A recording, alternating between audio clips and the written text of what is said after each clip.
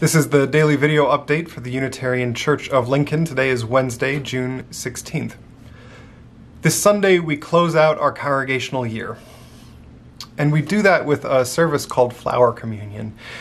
Flower Communion is an old service. It goes all the way back to the Unitarian congregation in Prague in Eastern Europe about a century ago. We're going to put up a video linked here and also play the same video on Sunday that explains a little bit about the history of it. But the heart of the service is this. Each member brings a flower to the congregation and brings it to a central bouquet. The gathered membership of the church or congregation or fellowship blesses it, and then each take a flower home, but a different one than they brought. We do this every year to conclude our congregational year.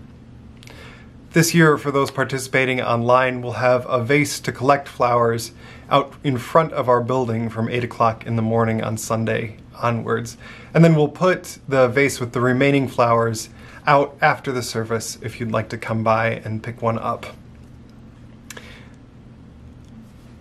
That's all for today. I will see you tomorrow in the e-blast.